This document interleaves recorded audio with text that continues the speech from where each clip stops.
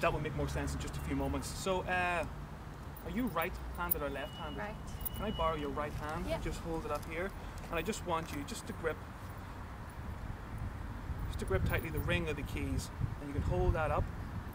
I just want you to pick a spot that you can focus on, and as you continue to focus on that spot, you can start to become aware of your breathing as you do that.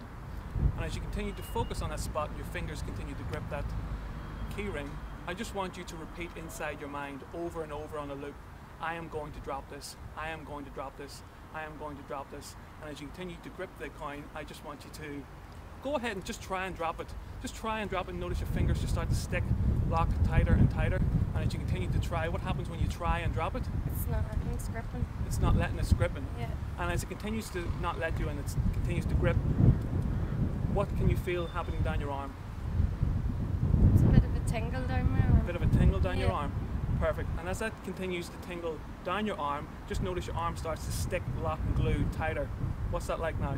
It feels really stiff. Feels really stiff. Well, I'm going to just remove the key here, but your arm can remain there. And I just want you to go ahead and just try and bend that arm. What happens when you try and bend it? It's locking. It's just locking. Yeah. Perfect. And you can just relax the arm all the way down. All the way down. Perfect. That's great. So that's just That was good. that's pretty good. Right?